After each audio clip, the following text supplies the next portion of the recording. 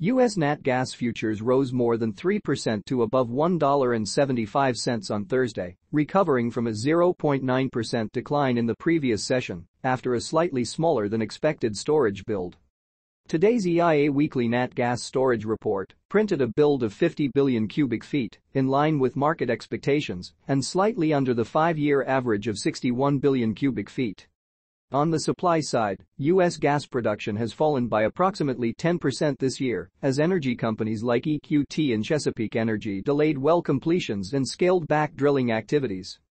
Looking ahead, meteorologists predict near normal weather across the U.S. until April 26, followed by above-average temperatures from April 27 to May 3. I believe the U.S. gas price trend is now on an upward path, bolstered by increasing coal prices as well as rising gas prices in Europe and Japan. Coal futures rose to above $136 per ton in April, hovering close to their highest level this year, amid expectations of strong demand for key consumers in China and India. China already announced plans to build an additional 70 gigawatts in coal power capacity this year, extending the 47 gigawatts built last year and compared to only 3.7 gigawatts in retired plants. Same time, European nat gas futures rise above €32, continuing an upward trend from recent lows of nearly €23.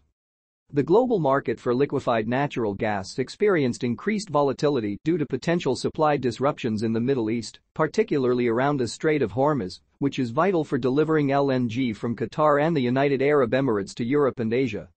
Additionally, global gas prices have been impacted by increased demand from Japan, supply disruptions in the United States, and some pipeline issues in Norway. Overall, it's undeniable that gas prices will climb soon. The only uncertainty rests in the speed at which this escalation will unfold. In the near term, the nat gas market anticipates a temporary downturn in production and exports. This is countered by anticipated cold weather patterns in the U.S., which are expected to surge domestic demand. Taking these factors into account, the short-term outlook leans towards a neutral stance on U.S. nat gas prices. The minor trend will change to up on a trade through $1.80. This will shift momentum to the upside.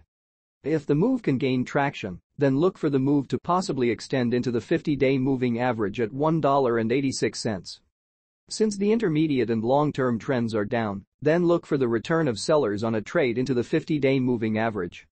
Overtaking it, however, could fuel an acceleration to the upside. Thank you for watching. Please like and comment to support the channel. See you in the next one.